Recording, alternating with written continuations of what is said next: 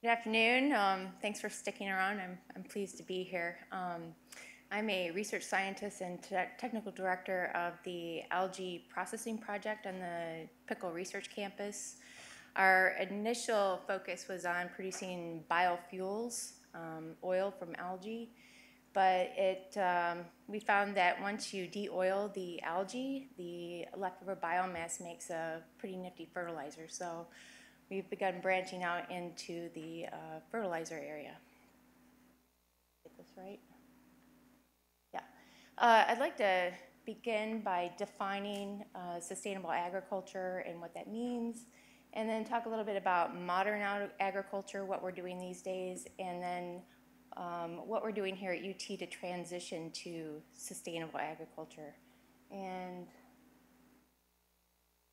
so sustainable agriculture means that the yield must be similar or better than what you would achieve with a commercial fertilizer or some other type of fertilizer. It must not negatively impact the environment, which then can go on to negatively impact human health. And it ensures that the community is, as a whole, not negatively impacted. Until about 70 years ago, when the commercial fertilizer industry was born, farming was, crop yields were dependent on the internal resources of the farm. So that means that they would get their fertilizer products from recycled food or manure from the farm. They recycled their products. And crops were rotated every year to maintain the soil structure.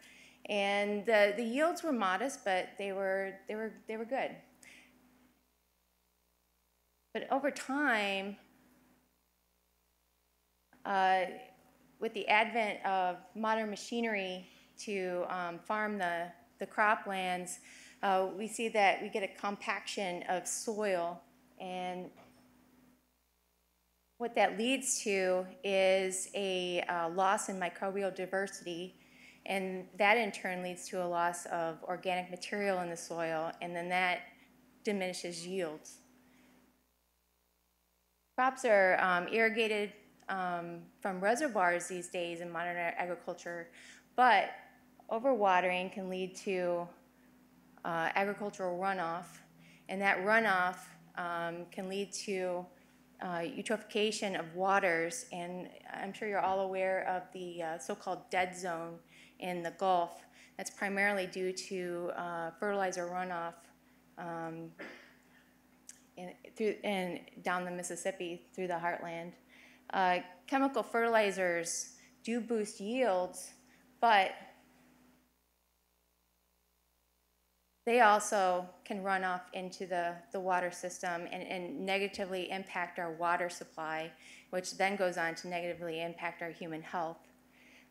Same thing with the pesticides, and this map shows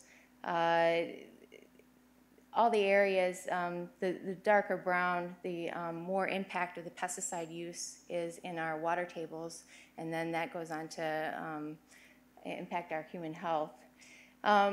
Monoculture farming is great because you can produce large harvests with minimum labor, but that's the pesticide. But the monoculture farming discourages the microbial diversity on the farm, and that in turn negatively impacts the soil structure, the soil nutrient content. And so I think it was David that alluded to this sort of short-term gain with this coral example.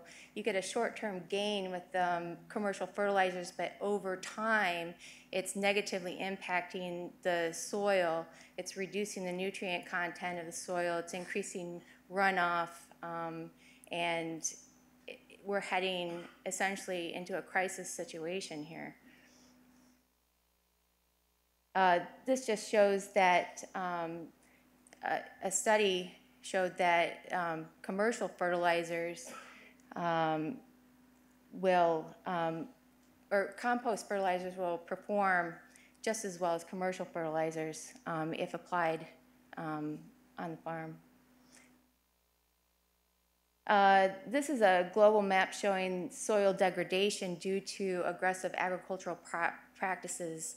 So we're interested in transitioning to a sustainable system where we can apply organic nutrients that will encourage microbial community diversity, that will reinforce soil nutrients and soil properties and boost yields over time.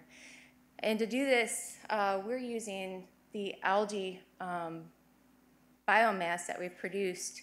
And essentially, algae are little plants, so they will take up CO2 and sunlight and convert it to oxygen and oil and sugar.